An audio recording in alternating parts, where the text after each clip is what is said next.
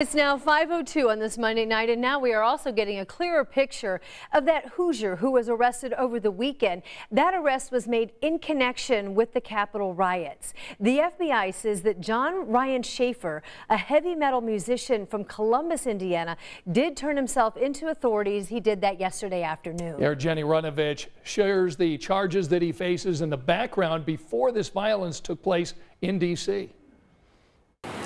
Schaffer is from here in Columbus, and he's the guitarist in a popular heavy metal band. But investigators say when he traveled from Indiana to Washington on January 6th, he went into the Capitol with a weapon.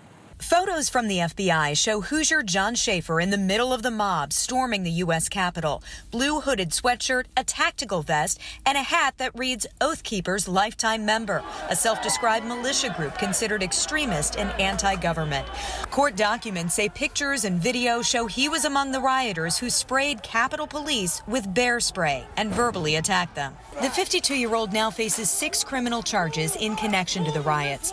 13 News talked with a friend of Schaffer's in Columbus who said he's been the victim of defamation and his actions were out of character.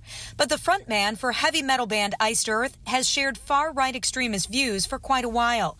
During a 2017 interview identifying himself as an anarchist, and here during a MAGA march in November, he told a reporter he vowed to fight the election results, saying, quote, "If somebody wants to bring violence, I think there's a lot of us here that are ready for it."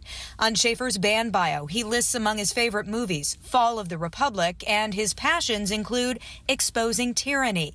Fans of Schaffer's music ID'd him quickly once these photos came out, and the band itself is now condemning what happened at the Capitol. Their bassist writing, "We absolutely do not condone, nor do we support riots or the acts of violence."